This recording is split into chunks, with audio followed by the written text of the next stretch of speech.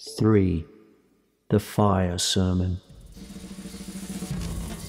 The river's tent is broken. The last fingers of leaf clutch and sink into the wet bank. The wind crosses the brown land unheard. The nymphs are departed. Sweet Thames, run softly till I end my song. The river bears no empty bottles, sandwich papers, silk handkerchiefs, cardboard boxes, cigarette ends, or other testimony of summer nights. The nymphs are departed, and their friends, the loitering heirs of city directors, departed, have left no addresses. By the water's leman I sat down and wept. Sweet Thames, run softly till I end my song. Sweet Thames, run softly, for I speak not loud or long. But at my back, in a cold blast, I hear the rattle of the bones, and chuckles spread from ear to ear. A rat crept softly through the vegetation, dragging its slimy belly on the bank, while I was fishing in the dull canal, on a winter evening round behind the gas hose.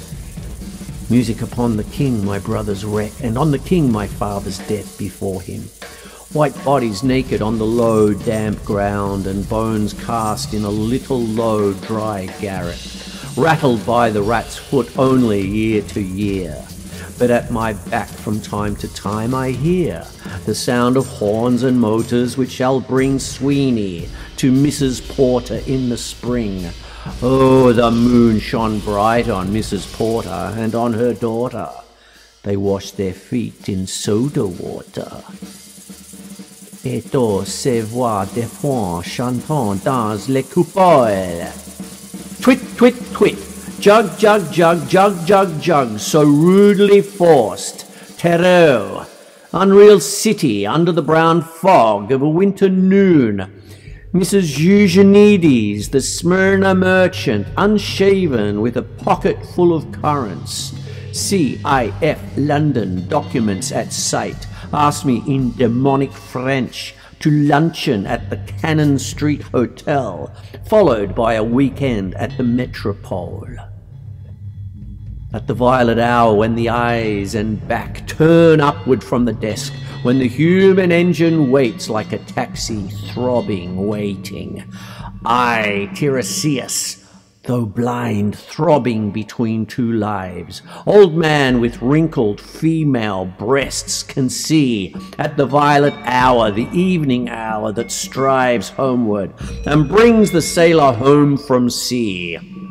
A typist home at tea time clears her breakfast, lights her stove and lays out food in tins. Out of the window perilously spread her drying combinations touched by the sun's last rays. On the divan are piled at night her bed, stockings, slippers, camisoles and stays. I, to serious old man with wrinkled dugs, perceived the scene and foretold the rest.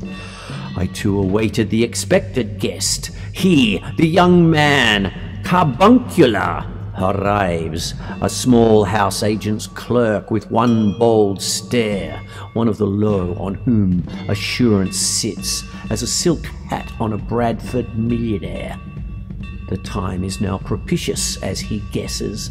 The meal is ended, she is bored and tired, endeavours to engage her in caresses, which still are unreproved if undesired. Flushed and desired, he assaults at once. Exploring hands encounter no defence. His vanity requires no response and makes a welcome of indifference. And I, Tiresias, have forsuffered all, and acted on this same divan or bed.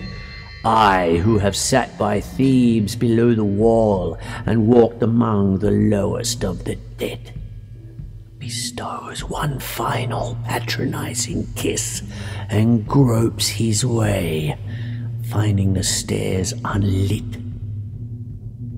She turns and looks a moment in the glass, hardly aware of her departed lover.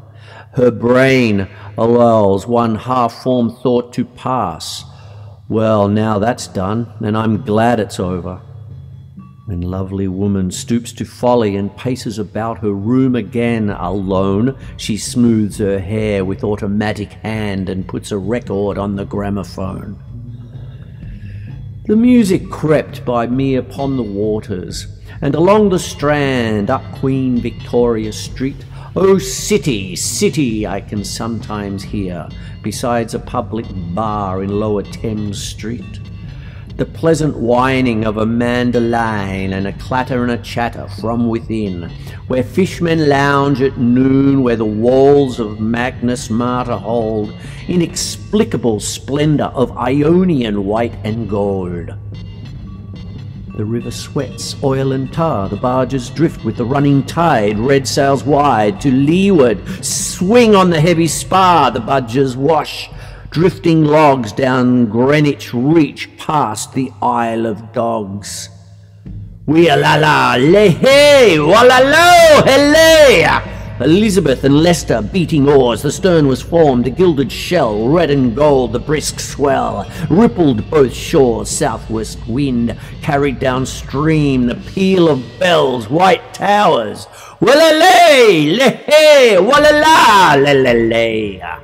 Trams and dusty trees, Highbury bore me, Richmond and Kew undid me. By Richmond I raised my knees, supine on the floor of a narrow canoe. My feet are at Moorgate, and my heart under my feet. After the event he wept, he promised a new start. I made no comment. What should I resent? On Margate sands I can connect nothing with nothing, the broken fingernails of dirty hands.